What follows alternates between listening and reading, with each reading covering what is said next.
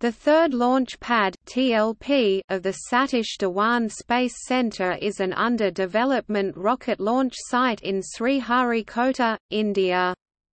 When the launch pad will be completely built, it will be the third launch pad in the Satish Dhawan Space Centre, the other two being first launch pad and the second launch pad. The launch of India's first crewed orbital spacecraft, Gaganyaan, is scheduled to be launched from the third launch pad before 2022.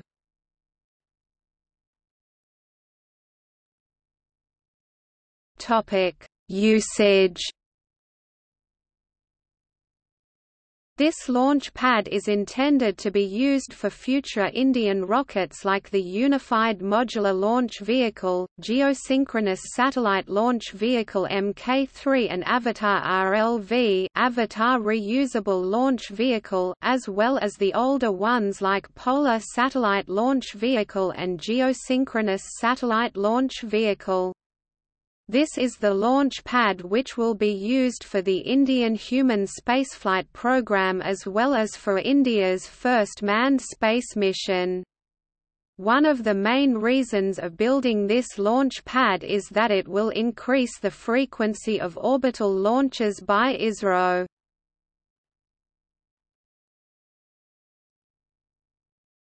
Topic: Facilities.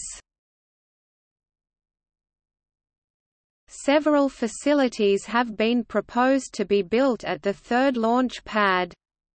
They include a vehicle assembly building, mobile pedestals, umbilical towers, emergency exits, ground escape system, crew ingress and egress systems, safety bunkers, material handling equipment and related electrical systems.